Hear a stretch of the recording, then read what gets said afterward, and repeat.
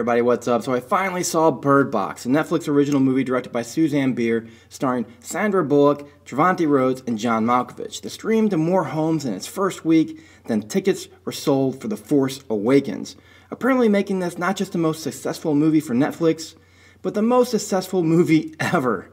But the question is, was Bird Box a turd box? And for the most part, no. I enjoyed Bird Box. Was it good enough to outdo Star Wars? No. But it's a Netflix movie, and for that, it seemed well made. I would have been disappointed if I shelled out 10 to 15 bucks for a ticket though, but I didn't have to. Plus I gotta watch it from the comfort of my own couch, and there's something about that just feels good sometimes. Anyways, before I start my review, I want to let everybody know that I separate all my reviews into 4 chosen categories. At the end of my review, I'll tally up these scores for the final score. Today for Bird Box, I've chosen the story, the scares, because it's a horror movie, right? I don't know, maybe more of a thriller. That's actually one problem I had, and something I'm going to get into more detail in later in this review. I've also selected the acting and the directing. So let's get to it. First, as always, I'll be starting with the story. In the case of Bird Box, the movie's story isn't anything unfamiliar to us. It simply feels like a remake of The Happening, with a splash of The Quiet Place and a teensy-weensy splash of The Crazies. It starts 5 years in the past, with Bullock's Mallory facing pregnancy and fears of becoming a single mother, when a sinister unseen presence spreads across the globe, causing people to uncontrollably commit suicide.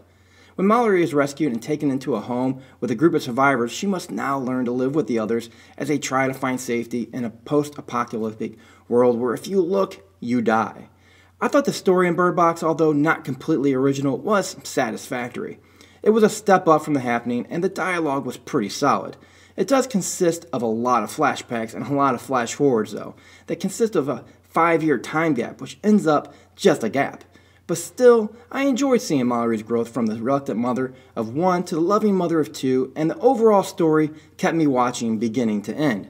Still, it contains too many unanswered plot holes that will leave you guessing long after this movie's over.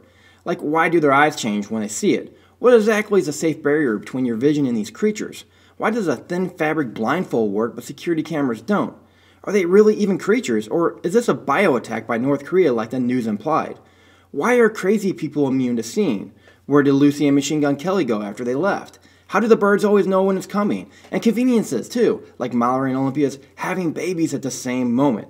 How does Sandra Bullock's doctor also manage to make it to the survivor's location? As well as, why is there a home for the blind in the middle of a forest with a bird sanctuary?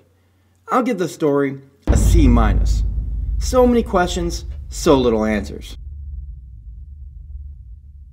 Next thing I want to talk about are the scares, which leads me to the biggest question of all. Why didn't we see anything? Charlie says it shows you your worst nightmares, your greatest fears, or your worst tragedies. And even though it does have some disturbing images of suicide, with one character being vaporized by a bus and another burning alive in a car, the scares are limited to shadows, whispering voices, and the wind. I was under the impression this was supposed to be a horror film. That is how it was advertised, right? But it ends up a post-apocalyptic thriller. I wanted to see the people's greatest fears. It could have been so simple and so much more effective if this was just added. I mean, I'm afraid of possessed ventriloquist dolls. I hate the idea, as well as many people hate clowns or spiders. They didn't have to come up with anything big. Practical effects would have been fine. But Bird Box leaves us just as blind as the characters in it. And I'm sure that's the reason they will give us as for the decision to not show us these creatures or what they were causing their victims to see. I'll give the scares in Bird Box a D-. So if you're looking for something scary, Bird Box is kind of lacking. But if you haven't seen The Haunting of Hill House yet, and you want to be scared, I recommend checking it out. The 10 episodes are definitely worth binging. Now onto the directing, due to I feel this kind of ties into what I just talked about, and is where the film excels the most. Directed by the first female director to win a Golden Globe, Academy Award, and Emmy Award, Susanne Bier, who, like I said, was restricted to not showing us what was causing all this hysteria. Sure, in my opinion, that killed the scares, but Bier here was able to use this and create what I consider to be a pretty tense thriller.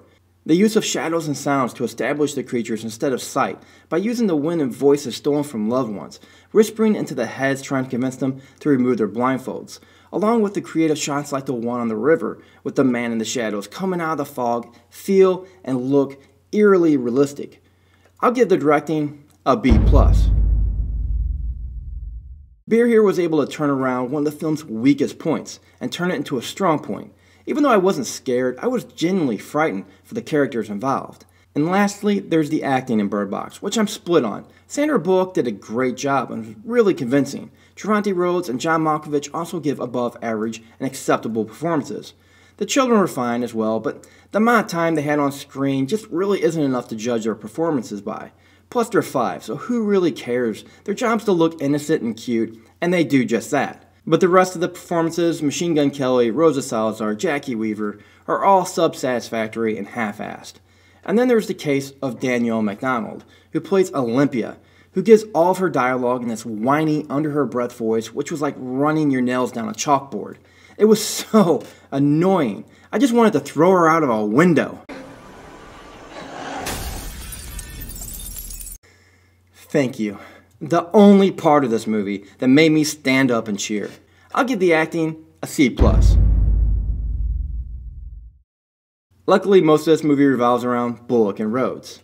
And finally, for my final score. Even though Bird Box leaves us with a lot of open-ended questions, it feels more like a cliffhanger than an ending and falls short on out-of-your-seat scares.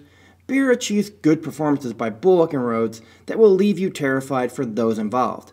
In the end, after tallying up all my scores, I'll give Bird Box a C. Thanks everybody for coming checking out my review of Bird Box. If you like this review and you want to see more like it, click that subscribe button right here and join the quest.